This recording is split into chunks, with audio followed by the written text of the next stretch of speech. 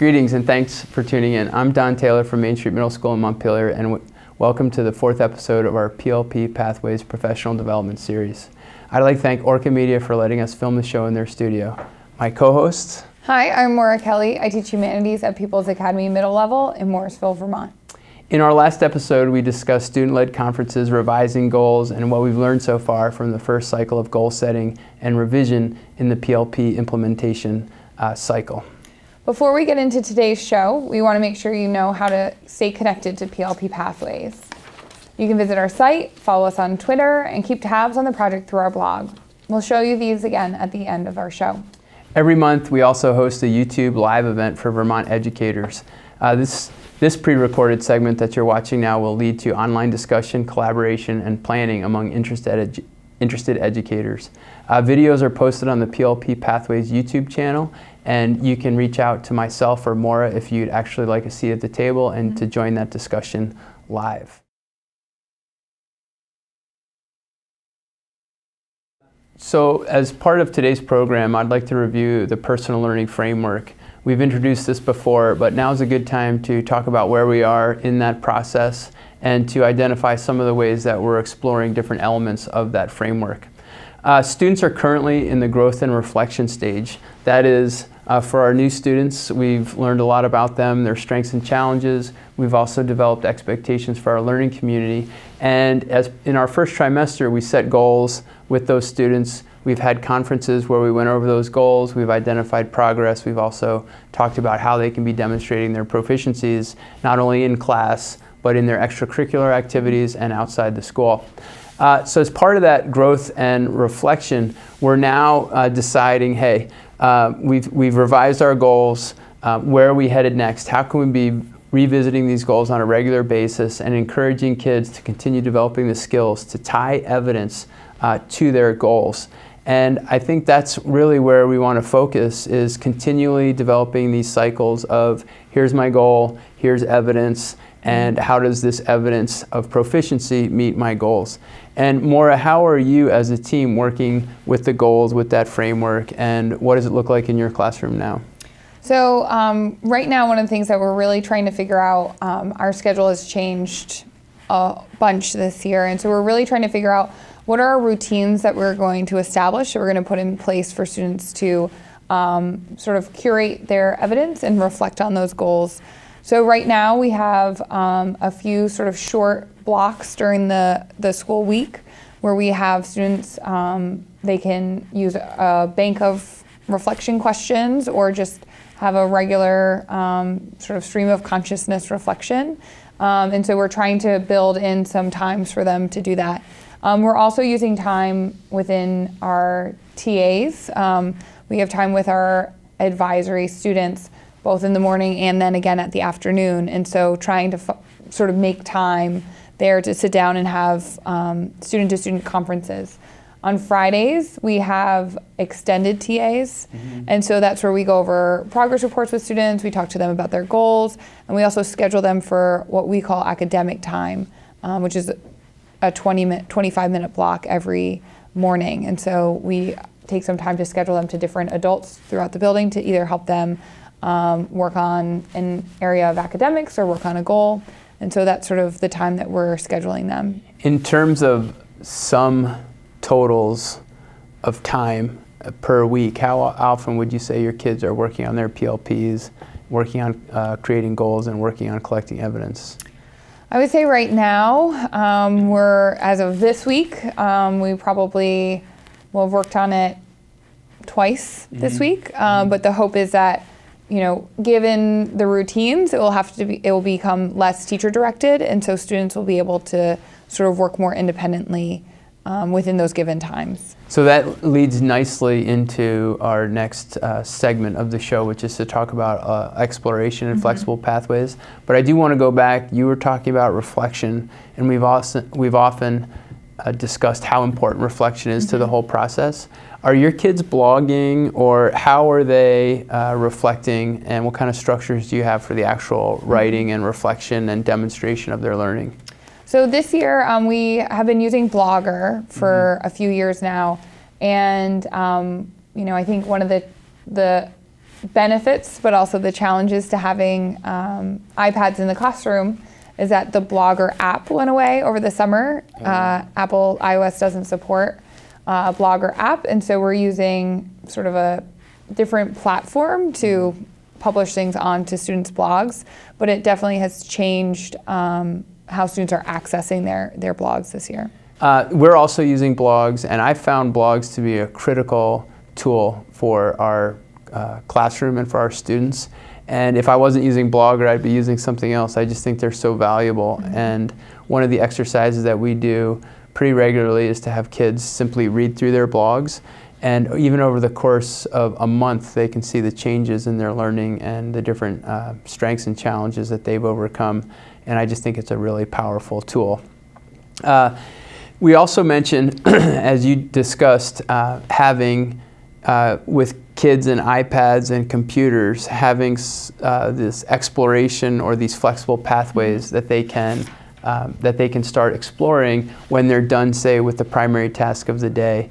And let's talk a little bit more about that exploration and what that looks like in your classroom.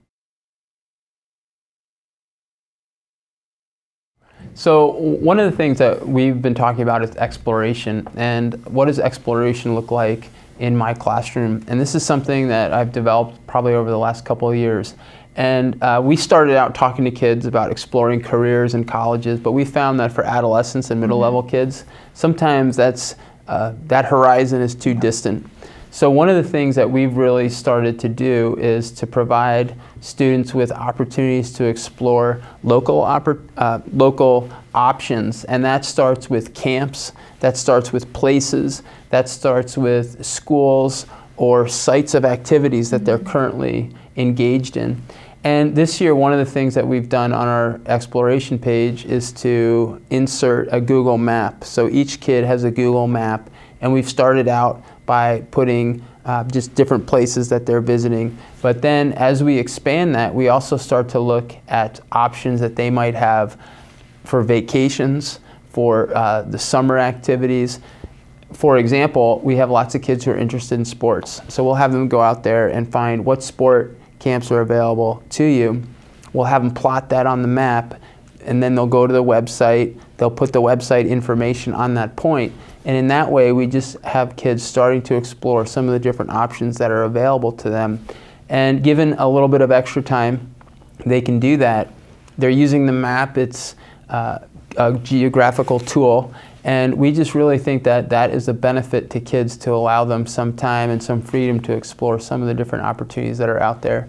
And now you have something called Opportunity Time. We do. Could you tell us a little bit about that? Yep. So one of the shifts that we made at a school, as a school building, 5th through 8th grade, is we used to have what were called experts, and they were electives that teachers picked topics that they either were interested in or what we would consider ourselves skilled at, and we would create expert classes. And students would, register for them over the summer and then be scheduled for the year based on the teacher. And, one part of Act 77 is that the student really is the driver, and the student is the one that's sort of making some decisions and finding opportunities. So this year, instead of having experts, we have created what's called Opportunity Time.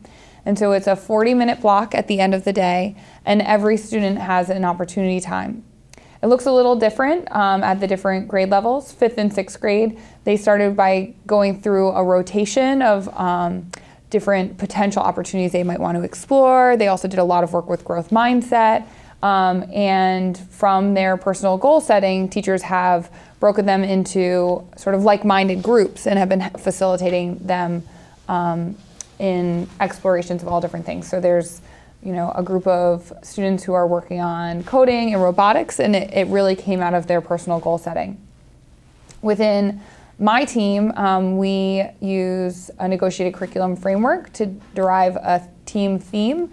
And our team theme this year is creativity. That's what the students came up with, going through this process where we've had a lot of help by Lindsay Hallman at the Edge Academy. And so for our team now, students have created some project ideas. So they've sort of done some questioning and developed an inquiry question. And this is a time of day that they're working through their projects. And they're also connecting. One of the things that we're really focusing on this year is trying to connect students to either community mentors, either within our school building or within our local community, and try and find options for partnerships that way. So would you consider this opportunity time, are you considering that a flexible pathway? Because we haven't really talked about flexible pathways too much, and I was wondering how you fit this into the context of our 3 pillars of personalized learning. Yeah, I think for us, our hope is really that it becomes truly a flexible pathway. I think, you know, we're in the beginning stages of having it work, but as a building, we're really hoping that we can be connecting students with mentors, maybe getting students out of the building into the community, doing some really thoughtful work, having students identify areas that they want to work on and that they're passionate about, and trying to help them sort of hone in those skills and really take some time for exploration. And we're also hoping, you know, this is a time where we do have some students taking coursework. Like I have 8th grade students who are taking high school classes at this time. Right. And it's an opportunity because it's built into their schedule. And so it frees up some students to really have the option to do that work. And I think that's something that we need to talk more about on this show and in our webinar, is the structuring of those flexible pathways. Because some of the things that I heard you say is that all students have this time, that all students have these opportunities, that there's a theme that all students can become engaged in. And to me, a lot of the issue with flexible pathways is the equity of opportunity. And I haven't quite developed a language around it yet, but I'm considering internal flexible pathways and external flexible pathways. So an internal one, to me, is one that's created within the school or within the team or within the program that all kids have the opportunities to experience. And I think that's really important, especially at the middle level, so that they can use those as stepping stones to go out in the community. But I think it's essential that all kids get that chance to explore within a flexible pathway that's structured for them, so they don't have to do so much of the organizing, because that can be a barrier to engagement. That sounds great. And again, the flexible pathways is really the 3rd pillar, along with proficiency-based learning and personalized learning, that makes up the 3 pillars of personalized learning. And that model's been developed by the Tarrant Institute and the Middle Grades Collaborative. We'd like to thank you again for watching. It sounds like we need to talk more about the flexible pathways.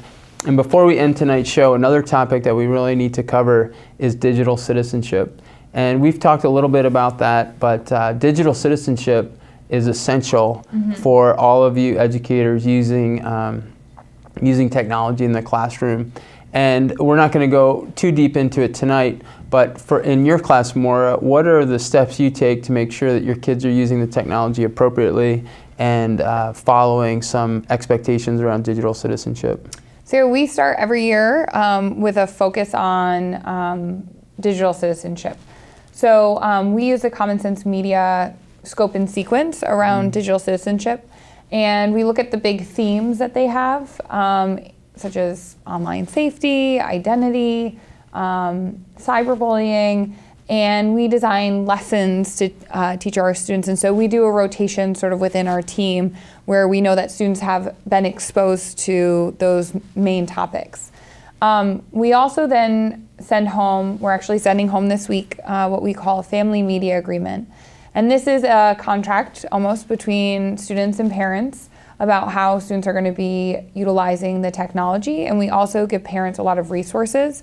And it just opens up sort of the opportunity for parents and kids to sit down, talk about how they're using the technology in school, talk about what the expectations are, also to set up a framework within the house about care and maintenance of the iPad as it's going home.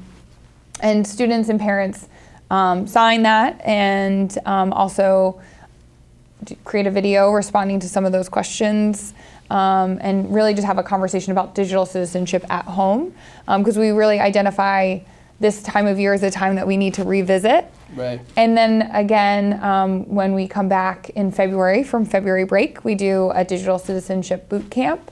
So the first day back from school, we go back through and we do other lessons and really targeted instruction around digital citizenship.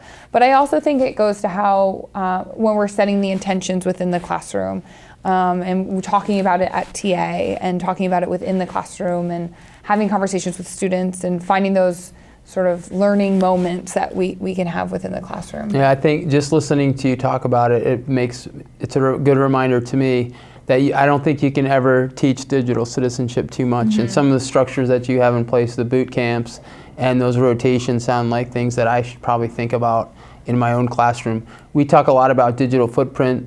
We also use common sense media. We also use examples, real examples, to show how people are putting their best foot forward online. And I just think in this day and age, it's critical that we're all considering digital citizenship and creating expectations for our team.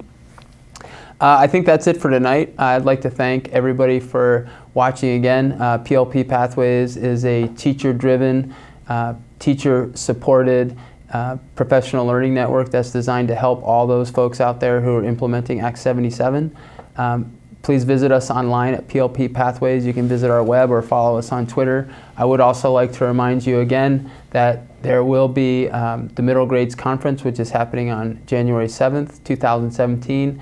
You can find out more information on that at the Middle Grades Collaborative website, as well as information about the Middle Grades Institute, which is happening in June of 2017. Thanks again for joining us, and we appreciate it, and we'll see you next time.